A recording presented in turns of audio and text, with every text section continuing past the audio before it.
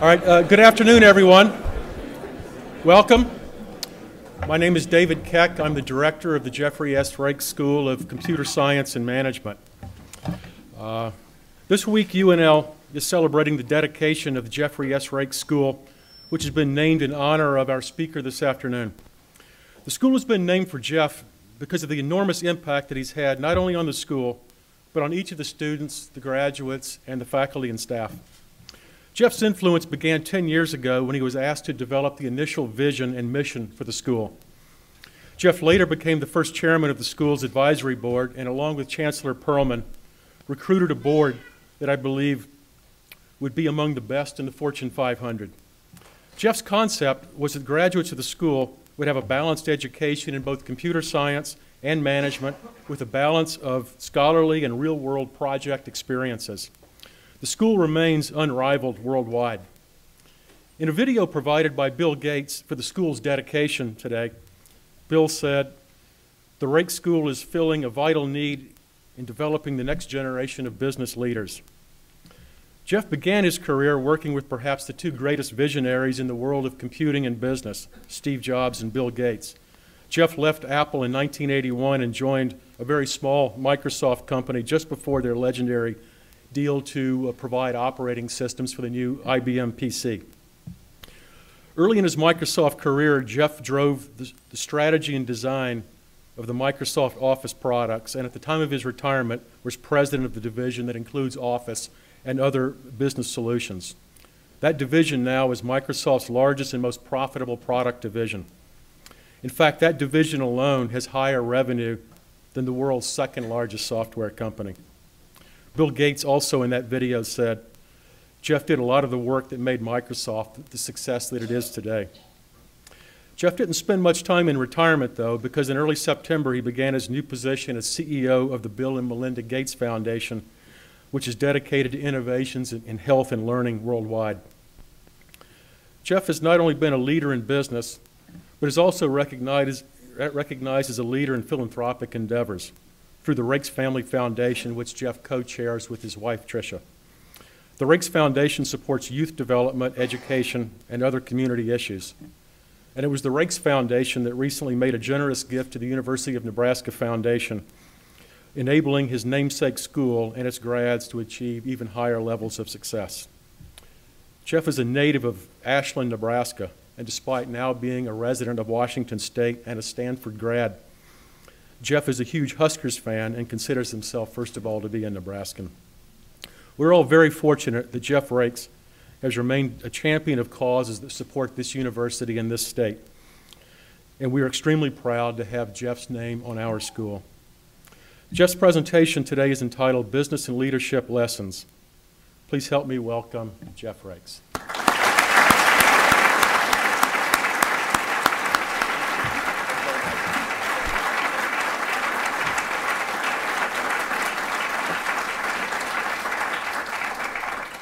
Well, thanks very much, and welcome to all of you. I appreciate you being here. Let's really get down to business. Huskers going to beat Virginia Tech tomorrow? Yeah.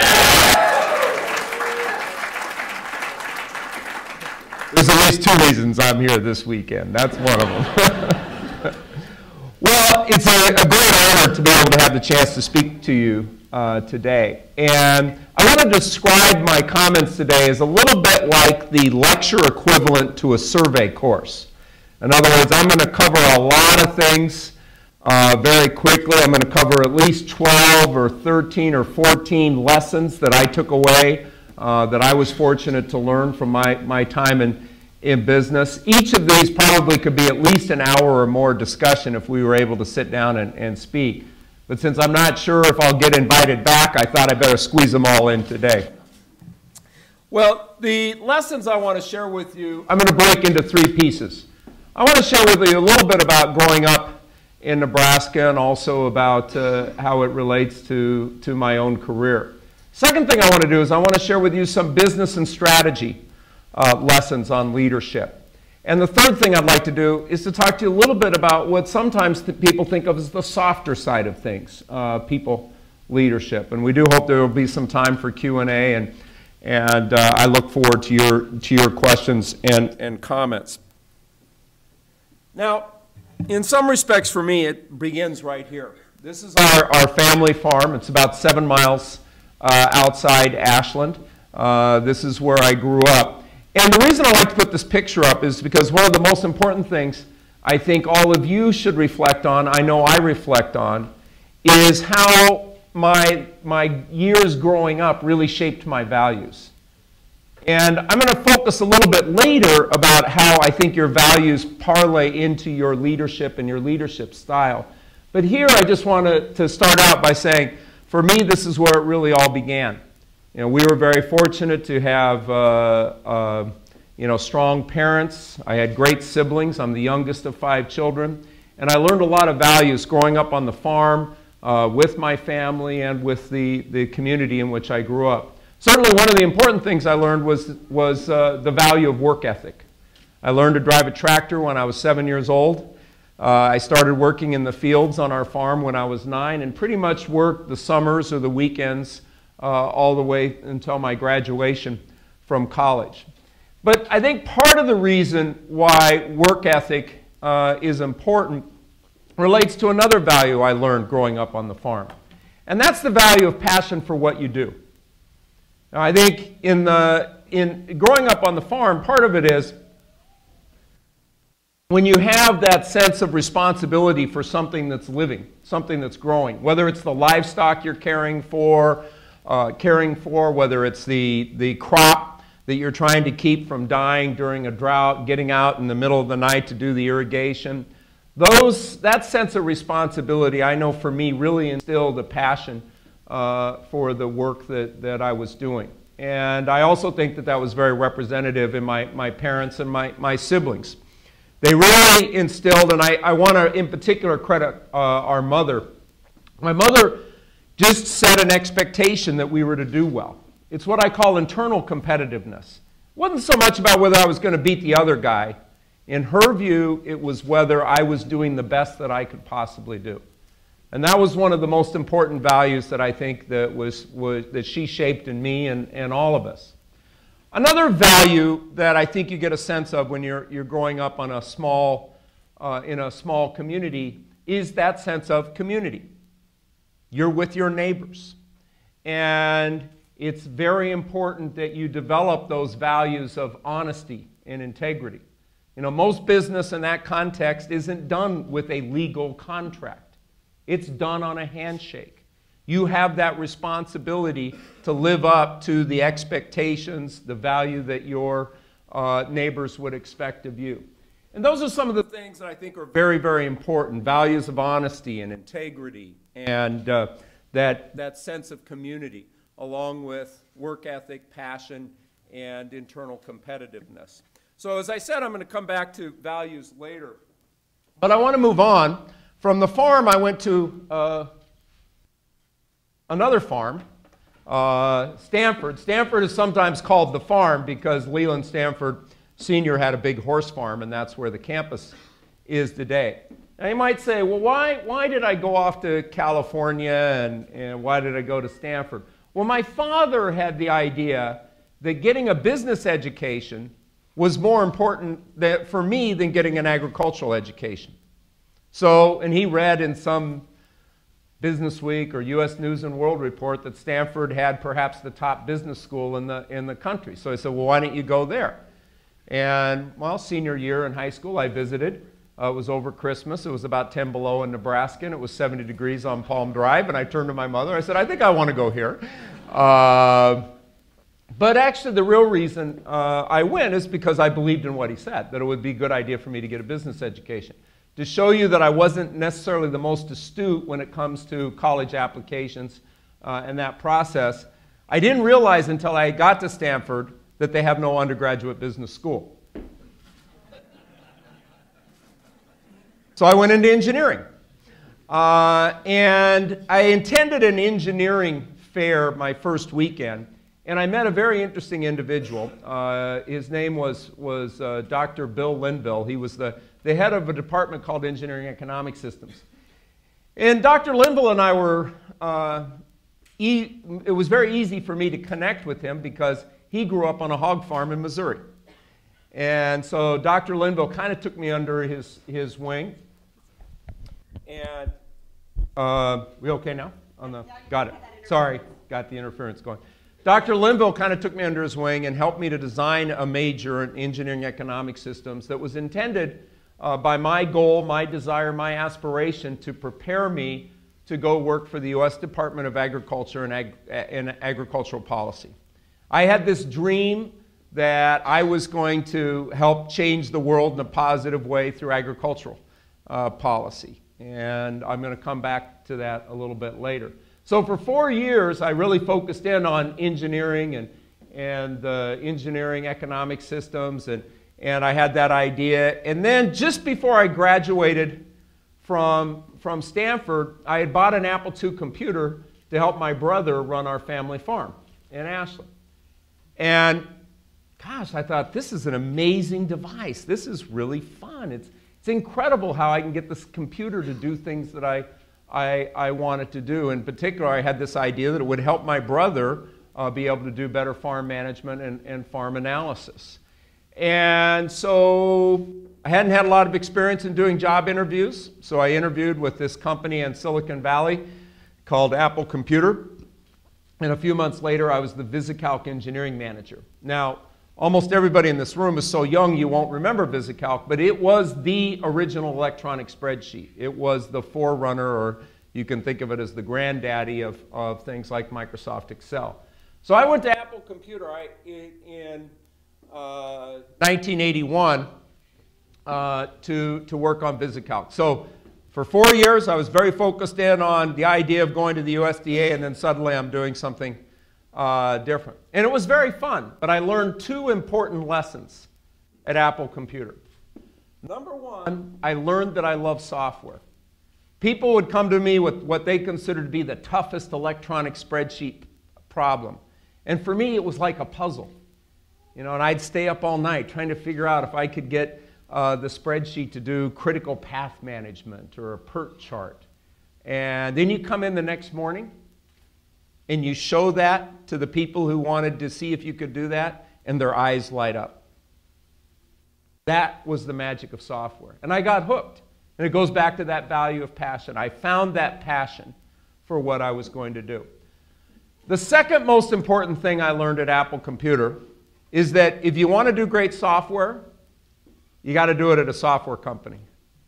Hardware companies tend to think of software as just a way to sell their device or their computer or their box. And at Microsoft, software was life itself.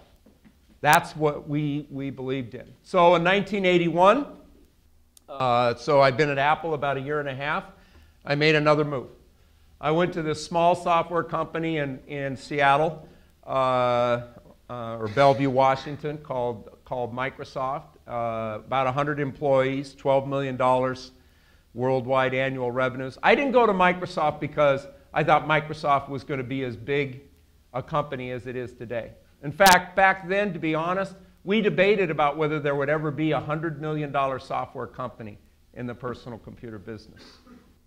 We weren't really sure, because we thought the hardware companies might just wipe out this little old software business.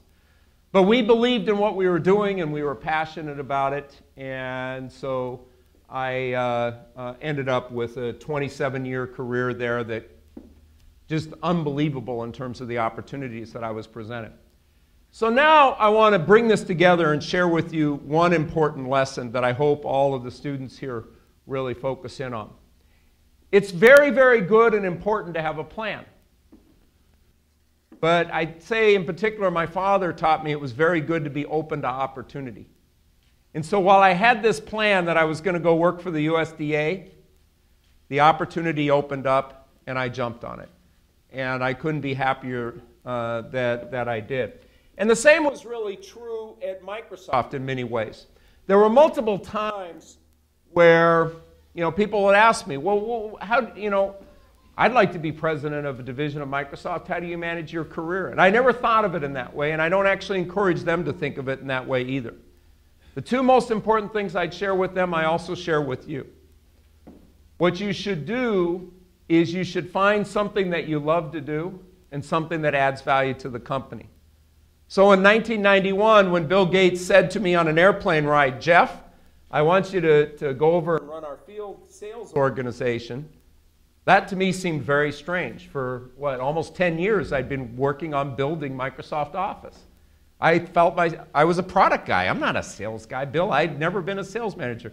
He said, Jeff, that's not the point. The point is you understand our strategies. You can help us build the key assets that we need to succeed. So I listened to him. I found a job I enjoyed within that environment. And for the next 8 years, I was a part of our sales organization. Then the next role was the business division. So the key principle on career management, it's probably good to have a plan. I never really had much of a plan, but the most important thing was I found roles or jobs that I really enjoyed doing and that were valuable to the company. And I would trust your instincts on that. If you find things like that, be open to those kinds of opportunities. Now what I'd like to do is I'd like to switch gears and move into that second topic, which is about some of the lessons that I learned on business and business strategy. This is a somewhat complex chart. I'm not going to go through all the details, but it really is meant to underscore that in the last 20, 30, 40 years, there's been a huge amount of change in the world of information technology. You go back to 1980 with that IBM PC that Dr. Keck mentioned, and then that was when PCs and spreadsheets were just coming onto the market, and then the late 80s when graphical user interface, what we take for granted today, when that started to be popular, and collaboration solutions as the internet began to explode, so on and so forth. Bill one time in a book shared something that I think is very important. He said, we as human beings have a tendency to overestimate changes in the near term, but underestimate changes in the long term. I see a lot of the students of the Raikes school here probably written some code, and they know that we always tend to think we're going to get that software done before we actually do. Maybe that's true of your homework assignment. So sometimes we overestimate change in the short term, but we also have a tendency to underestimate change in the long term. 1990, go back to 1990 for a second. Some of the students were just being born. Back then we talked about a car phone. And that meant that there was a phone in the car, obviously. But if I had told you then that actually in the future there were going to be multiple people on different phones in a car, no way. It's a car phone. But the world changed. In 1987, I had a big debate with Bill Gates about our office business. I was doing our marketing, and I happened to really have to do a lot of overhead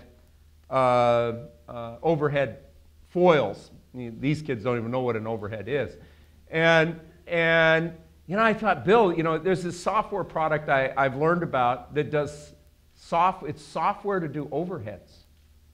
I think that's really cool. And Bill said, no, come on, Jeff. That's just a feature of Microsoft Word. And I said, no, Bill, I really think this is different. I think we ought to buy this company. So I convinced Bill that we should spend $15 million to buy a company in Silicon Valley called Forethought. You know what their product was? PowerPoint. It was PowerPoint. Because I thought it would be cool to have software to do overheads. Now, it's probably been 10 years since I saw an overhead projector.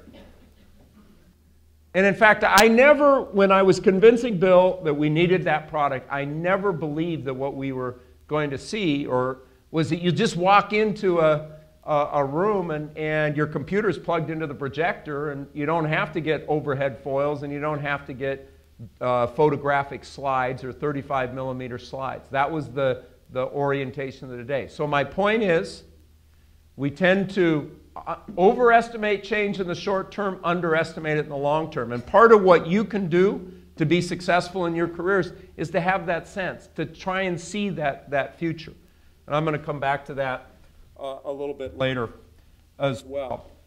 There's a second important lesson I want to share here, one that's really misunderstood. And it's part of the seed of the idea of the Raikes School.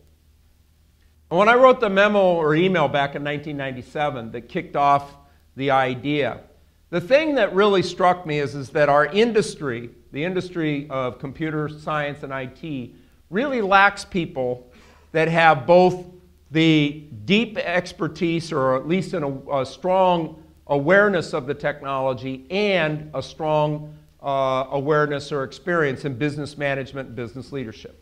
Something now with these students they take for granted, but back then it was just very hard to find. You'd find people that were very immersed in the technology, maybe computer science, or knew a lot about business, but didn't know much about the other.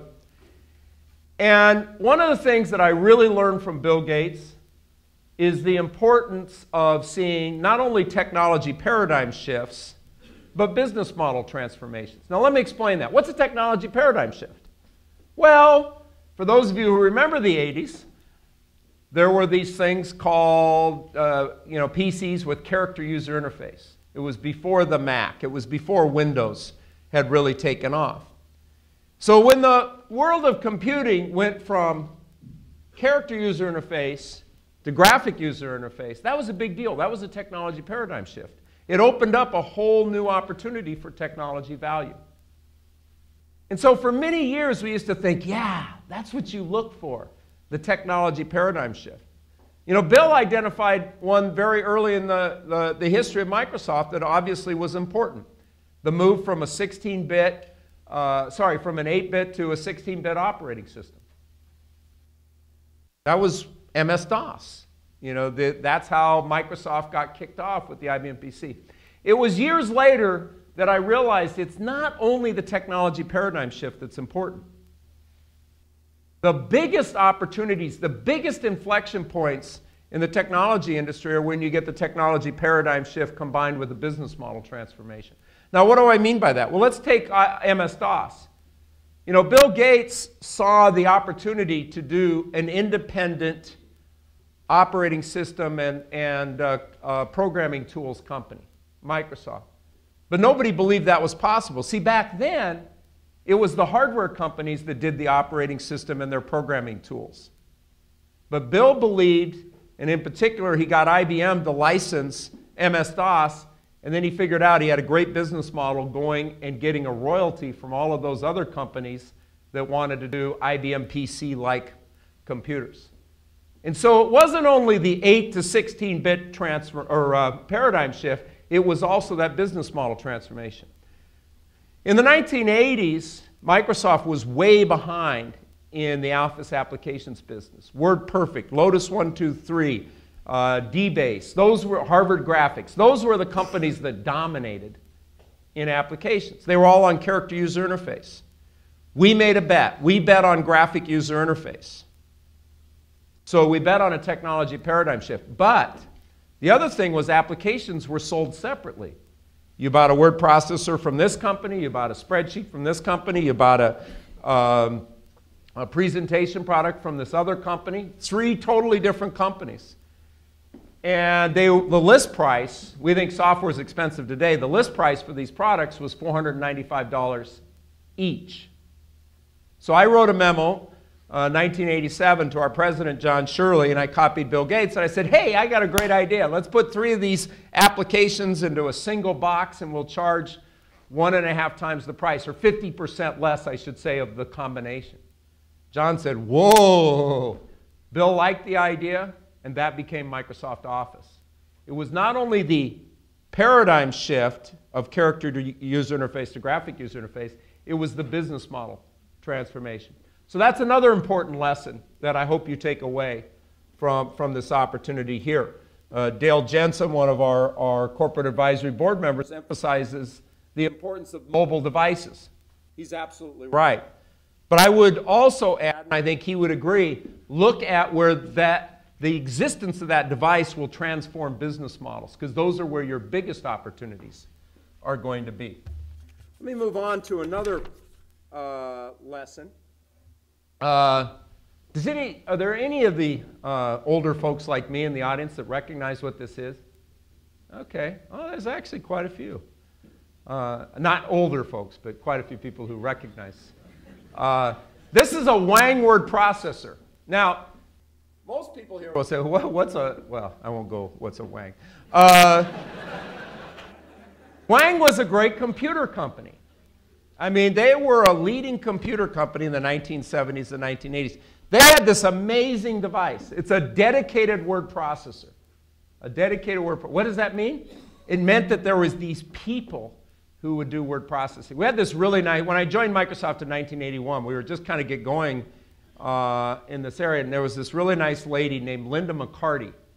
And we would write out our documents longhand, and then we'd give them to Linda. Linda sat in this back room where she was an expert at using this dedicated word processor. And, you know, a few hours later, she'd magically come back and hand us our document. That was word processing state-of-the-art 1981. If I had told you in 1981 that within 25 years there'll be more than 500 million people doing word processing, the response would have been, whoa, where are you going to get all those back rooms? And isn't that going to be really expensive? And who's going to train all those people?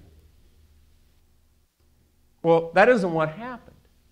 What happened was we were part of an industry that opened up access to this technology solution to everybody. You didn't have to be a specialist. This device, in real dollars, cost $96,000 in today's dollars. And of course now, I mean, you can do a little bit of word processing on your mobile phone, certainly on your PC. So you can kind of see what happened. And it also teaches me another lesson that I won't go into in detail, but I will tell you it's always better to cannibalize yourself than let somebody else cannibalize you. And that was one of the problems with a lot of these technology companies. Let me move on to well, let me just say one other thing. Sometimes I use the term democratization. What we did was we democratized the access to these capabilities.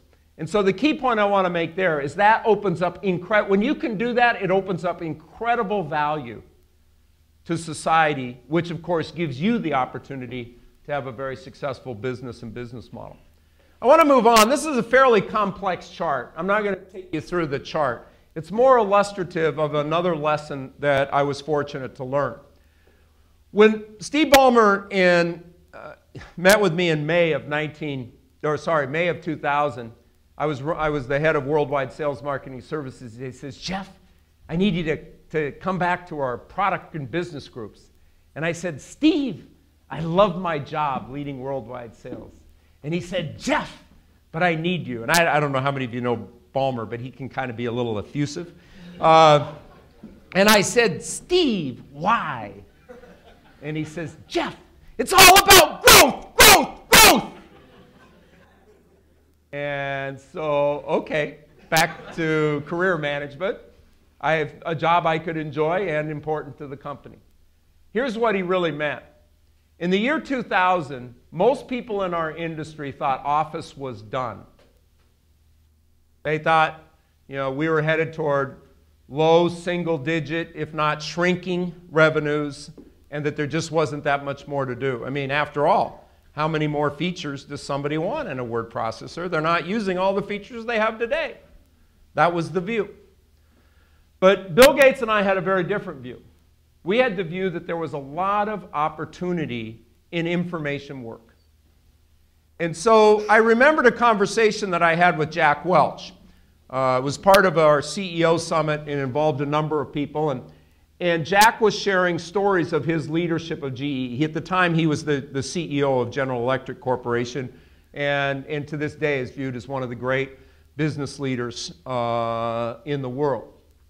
And Jack was explaining that in the second phase of his leadership of GE, he ran into a situation where the younger manager said, hey, you know, Jack, you're always preaching be number one or number two, but when we get to number one, what's next?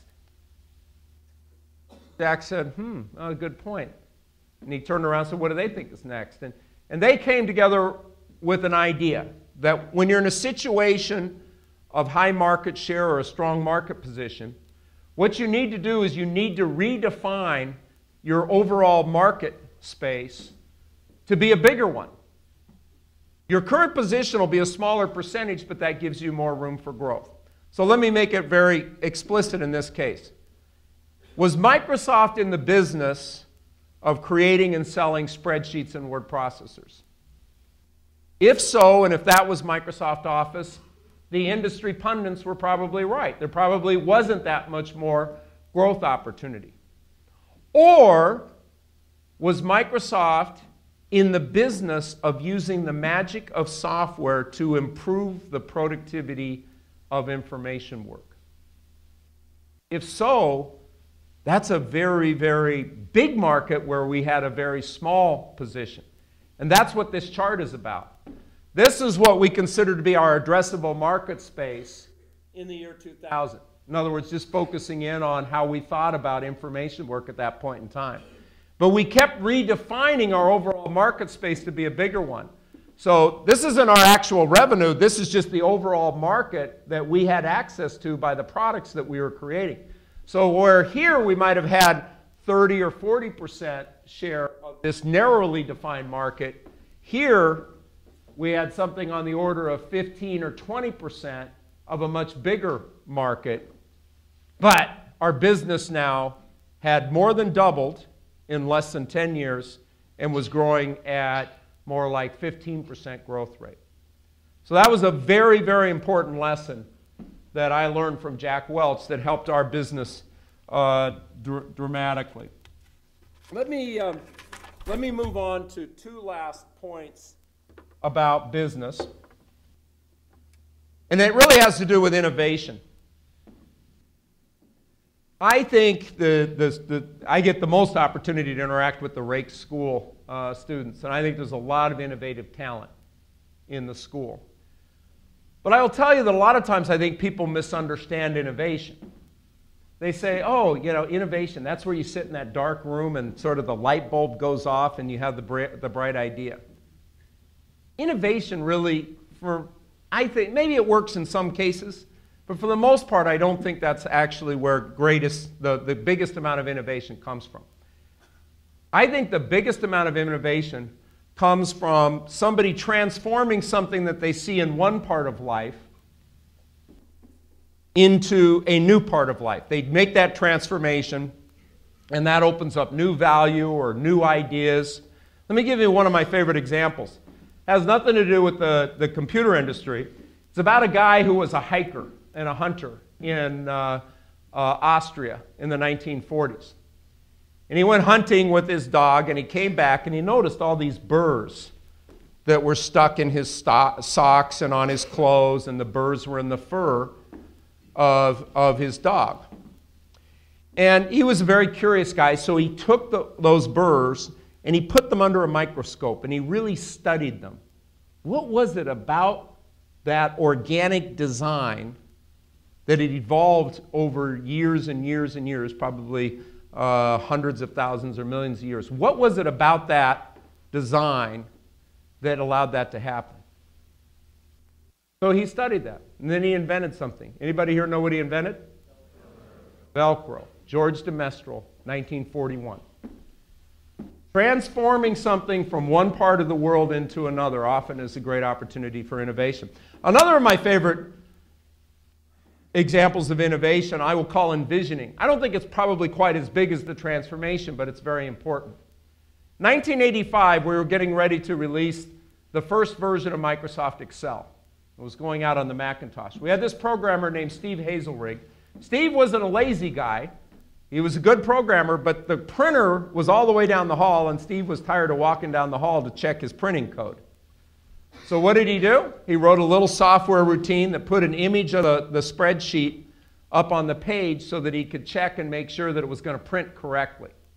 Put a little magnifying glass on it so that he could examine all the pixels. The software designer, what we call a program manager, Jabe Blumenthal, came by, and Jabe said, wow, that would be a great feature.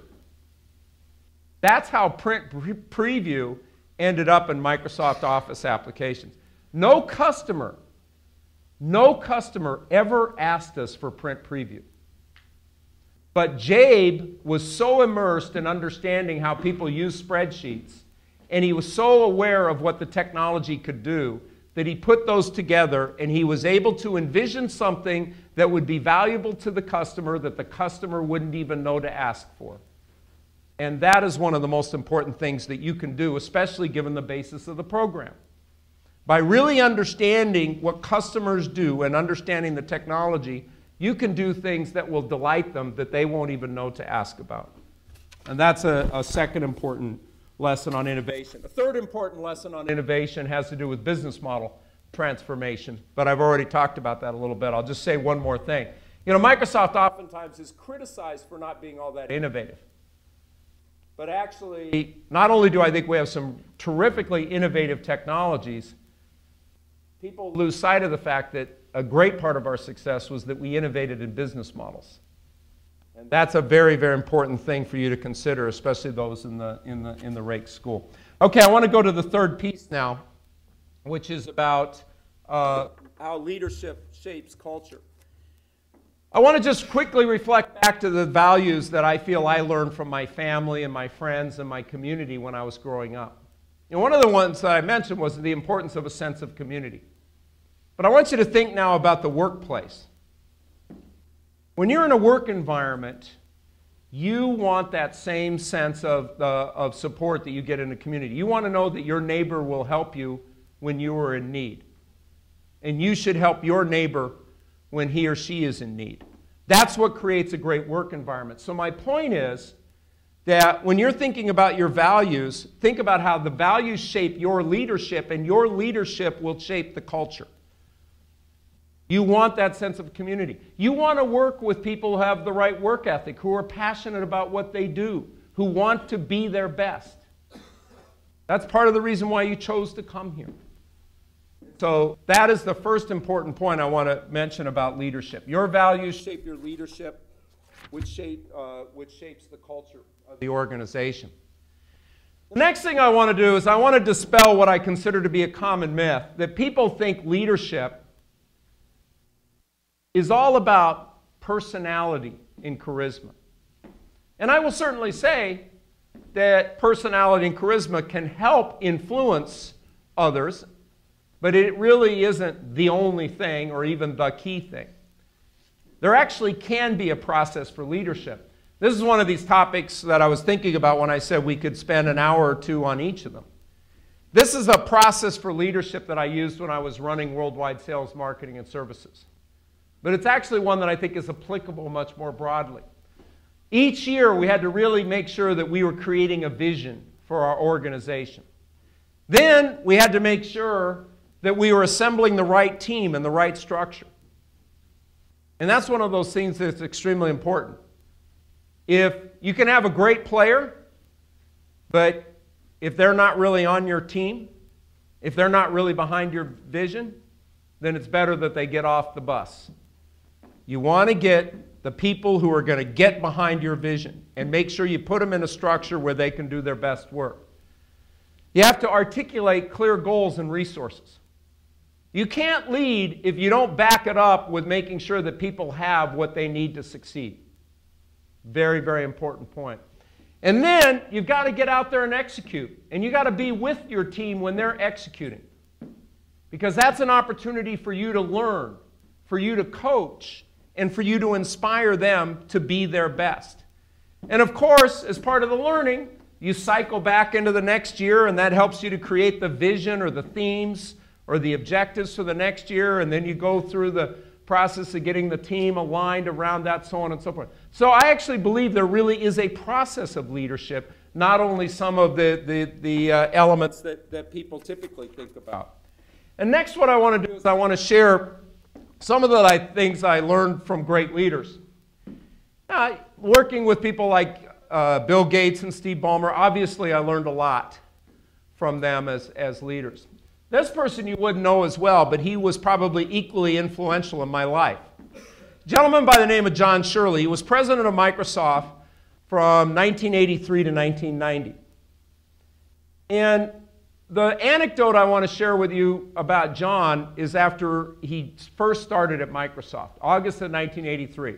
We were very screwed up in manufacturing, And at the time, software business was largely a packaged product business. So if you couldn't manufacture the products, you weren't getting the revenue. So John said, this is an issue. He called a meeting. I was leading product marketing. He had the head of manufacturing. He had the head of sales, a few other people. John, very quiet, polite guy, smoked a pipe at the time. Said, Jeff, what about this? Mark, what about this? What about this? For an hour, what about this? What about this? What about this? Very precise questioning, really drilling in, trying to understand what was going on. But then, at the end of that hour, he leaned forward and he said, now this is what we're going to do. Now what he actually described was the build order system that we used at Microsoft for many years. And it was a way in which sales and product marketing and manufacturing worked together. But that wasn't the most important lesson I learned in that meeting. I learned that great leadership involves a willingness to roll up your sleeves and make a difference for the organization. Now, John coached and supported his people. He didn't micromanage them. But when there was something that was needed, he stepped forward and he was willing to work with the team to make it happen. And that's why Bill Gates put so much trust into John Shirley. And to this day, I describe the assessment of leaders and executives as the John Shirley test. You know, are they capable of knowing what the group objectives are, but also have that deep sense of their leadership commitments, where they know they're stepping up to add value to the organization, create a new asset, solve a problem. And so that's some of the most important things I learned from John. Ability to roll up the sleeves, manage people, and drive important work when that's what was called on by the leaders. And that's why I described the difference between the objectives of the business and the leadership commitment. I mentioned I learned a few things from Bill. This one goes back to 1984. We had a real problem. We had just introduced a version of Multiplan for the Apple Macintosh, and about a month after we introduced it, we discovered that we had a serious bug. How serious? Well, some of our customers would just lose their data in the spreadsheet, so it seemed kind of bad. And we figured it out. We figured out where it was and what we needed to do. And Jeff Harbor's the head of development, and I was the head of marketing. Jeff and I thought we ought to recall the product. So we went to Bill. And of course, Jeff and I are wondering, are we still going to have a job after this meeting? I mean, it's not really clear. And so Bill's kind of sitting there on the couch, and he's known to rock a little bit.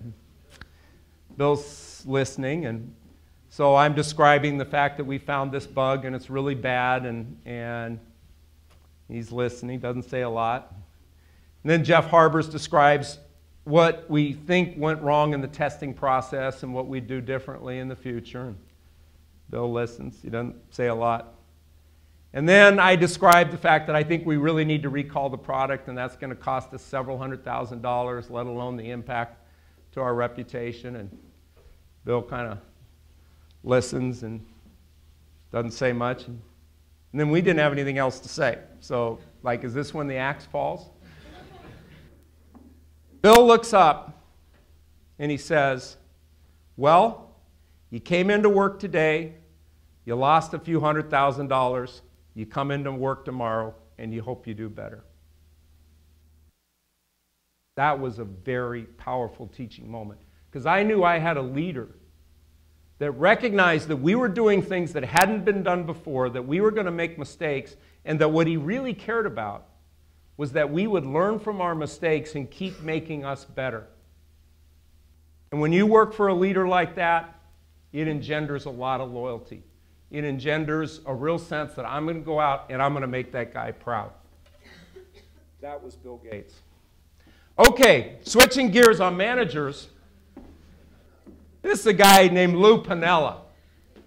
Well, why would I have Lou Piniella up here? You know, that guy's a baseball guy. But for a while, and I think really our best years, he was the manager of the Seattle Mariners. And I was very fortunate to spend some time with Lou over the years. And in particular, there was one night at spring training where Lou and I went out to dinner one-on-one. And I'd ask Lou these questions. I'd say, Lou, what makes a major league pitcher versus a minor league pitcher? Lou would think for a second or two, and then he'd say, 3 things. Locate your fastball, avoid walks, great lateral movement on your breaking pitch. And I'd say, Lou, how do you do the lineup? And he'd say, think for a moment, and he'd say, well, you want to have great on-base percentage in the leadoff slot. You want to have good on-base percentage with the ability to go left or right in the second slot. Third slot, you want power and average. Fourth slot, you want power, so on and so forth. The whole night was me asking questions like this. Lou, what about this? And Lou would say 3 things. What about this? 4 things. What about this? 2 things. One of the things that I've learned over the years, and I reflected upon from that conversation, is that in business, when I've experienced great leaders, they have this ability to take the complexity of the world around them and reduce it to its essence. They have this innate ability to not ignore the complexity, but to parse it, simplify it, and really figure out what's important. And so while Lou Piniella is viewed as a very irrational type of person when he's throwing the base out into left field, kicking dirt on the umpire's shoes, I will bet you most of the time Lou is thinking through what impact he's going to have. At the end of this conversation, I said, Lou, what makes a great baseball manager? In other words, the coach on the field. He said, we had this guy named Dick Williams. He had won 2 World Series, but then he came to Seattle. We fired him. Lou, what makes a great baseball manager? He looked at me. And he said, Jeff, 5 things. That number 1, in today's baseball, you have to get along with people. The manager oftentimes may make as little as 1/10 of what the most highly paid player will make. You're not going to rule, you're not going to lead by being an autocrat. He said, Jeff, number 2 is you have to know what you can do to get people to perform near their peak day in and day out. When Edgar Martinez is on a roll, what is it that I do or don't do that's going to help him keep there? And when he's headed into a slump, what is it that I say or don't say that will help him avoid going into that slump? How do I help people be successful day in and day out? Number 3, PR. Kind of looked at him a little funny, public relations. He said, Jeff, come on, the players read what I say. If they read in the paper the right thing, it'll send them in the right direction. If they read the wrong thing, it sends them in the wrong direction. Number 4, game strategy. He said, Lou, come on, the average fan is going to think that's the most important thing you do. You decide the lineup. You decide when you're pitching. This is when Lou gets a little animated at dinner. He says, look, Jeff, I don't hit for those guys. I don't pitch for those guys. I don't field for those guys. They're on the field. I expect them to perform. Even in that statement, there's an important leadership concept, that sense of accountability and holding people accountable. But also, as Woody Woodward, the GM, told me later, Lou was really good at getting people to be in the situation where they had the greatest chance of success given their talent. But game strategy was 4th. And number 5? Number 5 was getting along with the front office. They're the people who make the player trades and give you the talent. Now, I thought, wow, that's very interesting. About 6 months later, I was running the sales organization, and I was thinking about that conversation. I realized, what makes a great sales manager? They probably need to get along with people. They probably need to be able to help their people perform near their peak day in and day out. They probably need to be a good spokesperson, both internally and externally, for the organization. They probably ought to be good on sales strategy and be able to coach their folks to do their best on sales strategy. And they probably need to be able to get along with the customer service department, the engineering department, the marketing department. So what Lou Piniella taught me that night wasn't just what it means to be a great manager on the field. Lou Piniella taught me about what it means to be a great leader. And that's one of the things that I really, really admired about him. And I recognize that's why he's so successful. Well, for me, I've had the opportunity to work with a number of amazing people, but also to live in a very unique time.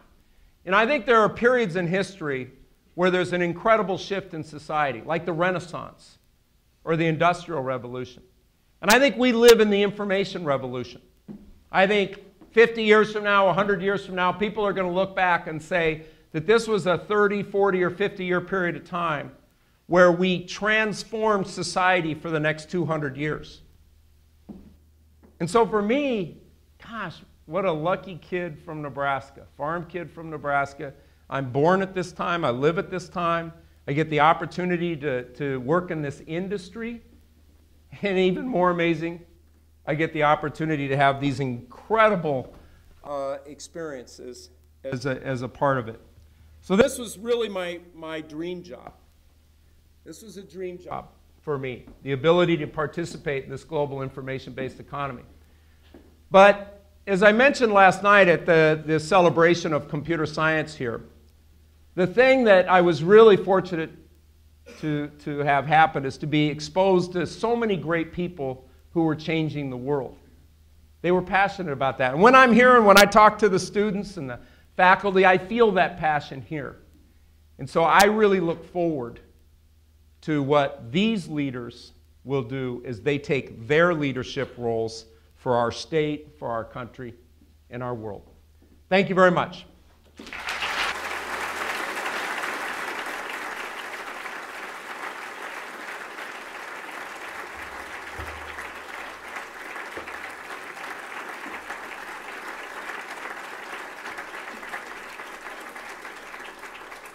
Should we do some, are we okay to do some Q&A? Yep.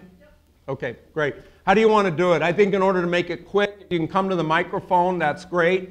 If you're a long way from the microphone, hold up your hand, ask the question, and I'll repeat it. Yes, please.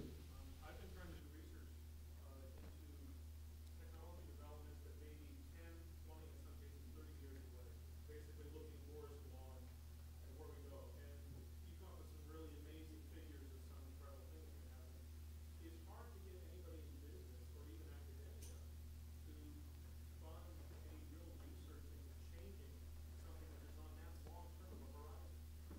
Any advice on getting people to think 20 years in advance or 10 years in advance? Well, I think first part of it is you have to find the right organization with the right culture. Sorry, to repeat the question has to do with really long, projections about what's going to happen, which I do believe are important, and how do you get businesses to think about that and pay attention. And the point I would make to you is that you have to find the right culture. And Microsoft research may not be 20 years, but it's at least 10 years. And that's because that's a big part of our culture at Microsoft. And I think sometimes if it's like 20 or 30 years, you're probably going to need to go even to a different type of organization, which is more like a think tank or something like that. But my number one piece of advice is to figure out what are the types of organizations that are going to have the culture and view that as a cultural value to think in that way. And that's the place where I'd start. What you're going to end up doing is you're going to find people like you who are passionate about those kinds of things. Thanks for your question. Anybody else have a question? Are you looking for the microphone here? Great. Yeah. Raikes school students, you got a priority, okay. I was just wondering what kind of priority you place on having a competitive advantage over others in the market space versus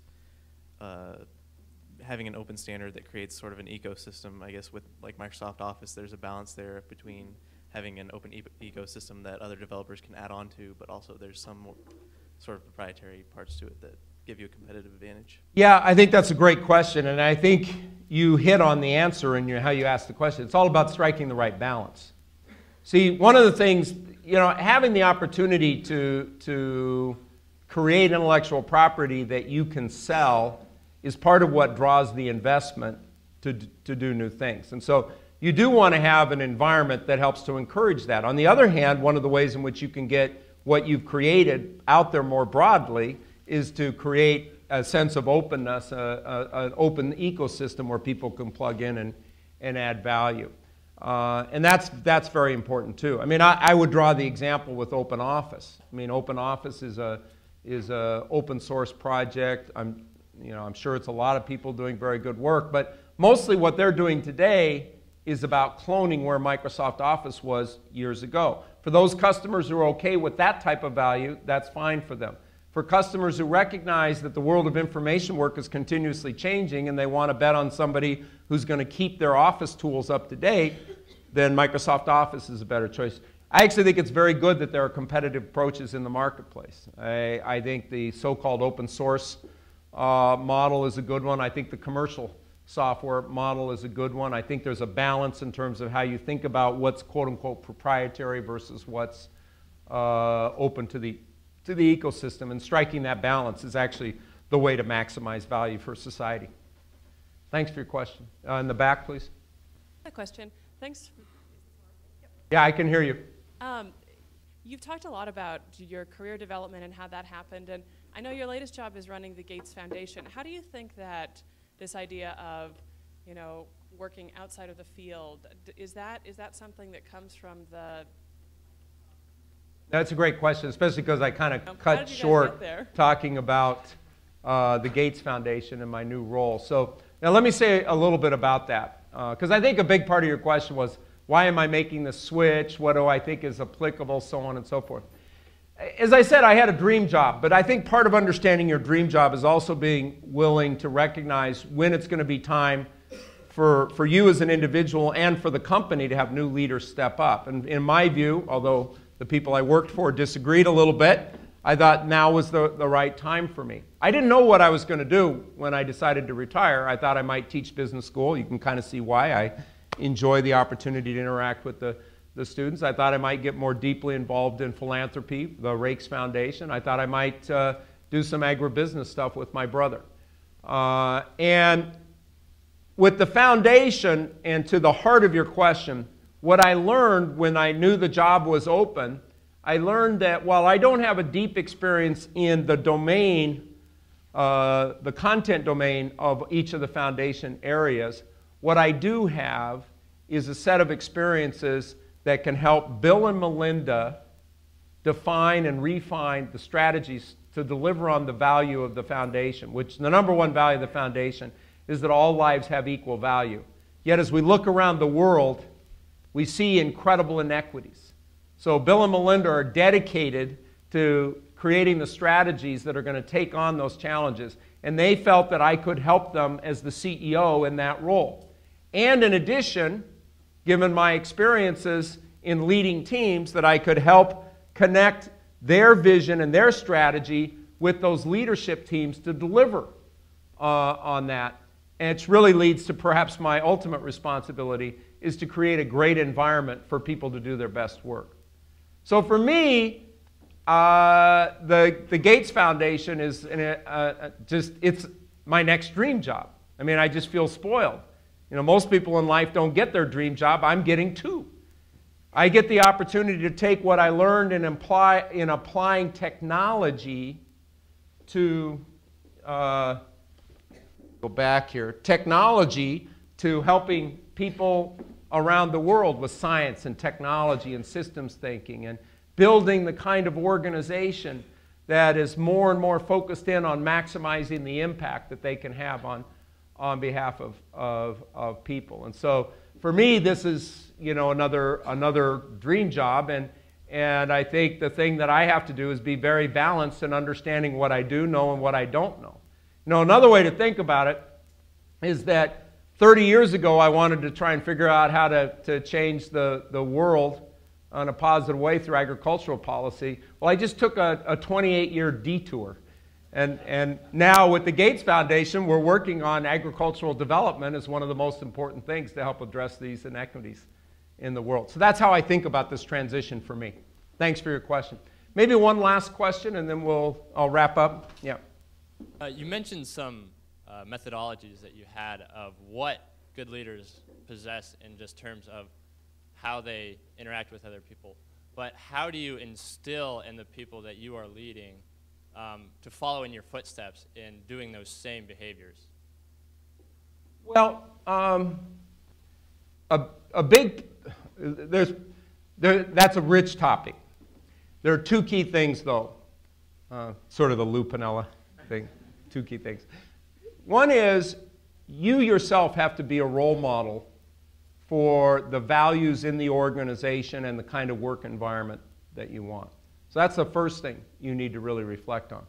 You also need to be a great coach of the people in the organization to develop their sense of understanding and execution on the values and help them be better when they need to be better. One of the things that Microsoft said about leaders, which I really like, is that leaders are really about making people who make others great. And that's a very important way to think about leadership. So the process, if you will, is to be a great role model and to be a great coach in making others great when you're the leader. I'm going to wrap up here. It'll take 2 minutes in case people are worried about timing. I want to share a little bit about what I've learned for people to be successful in their jobs, especially the kind of people I get a chance to experience here. You know, it's like at Microsoft. And also I've now founded the Gates Foundation. You know, at Microsoft, here at the Raikes School, you tend to have a lot of overambitious, overachiever, type A folks. And then they come into an environment like Microsoft, or as I'm seeing in the foundation, and they can kind of be a little bit overwhelmed. There's a lot of other people who are just like them. And I hear the term, I'm drinking from the fire hose, or I'm breathless. You know, people feel like they're just running as fast as they can. And the thing that I've learned over the years, especially given this type of personality, is that you have to teach yourself you can't do it all. In fact, the most important phrase, and I want you to remember this, is that you've got to use your good judgment to set the right priorities and make the right trade-offs. You know, in business, there's a dozen things you can do when you're in a high-growth environment. But what you really need to do is you need to pick those things that are going to add the most value to the organization and be willing to trade off those things that would add value but just not as great as the things that you'll focus in on and do well. And that's very, very hard for this personality type. So use your good judgment to set the right priorities and make the right trade-offs. Then over the years, I discovered that some of these folks end up kind of, maybe getting burned out. You know, they don't have the right work-life balance. I remember a conversation with an employee named Phil. Phil was very intense, and he comes to me one day and he says, you know, Jeff, I don't have the right work-life balance. And I said, Phil, what are you going to do? Jeff says, all right. Phil says, well, I'm going to work less. And I said, Phil, I don't think it'll work. Now, it wasn't because I was telling him he needed to work as much or more. What I was really telling him was, Phil, what are you going to do? Sit home and watch TV? I don't think so. So the message that I tried to impart to Phil and I tried to impart to all of you is that in order to achieve the right balance in your life, what you've got to do is to set the right priorities outside of work, your right personal priorities. Use your good judgment and make the right trade-offs. Now, I always give the Microsoft folks, I always gave them a sense of what I thought those might be. Number one should be their family. You know, many of them were young parents and said, look, go home, have dinner with the family. You know, be there on the first day when your kids go to school. That's important. You know, instead of spending an extra hour doing the email, go home and have dinner with the family, or go to the church meeting, or go to the school meeting, whatever it is. That should be the number one priority. Number two priority, for them, I would say community service.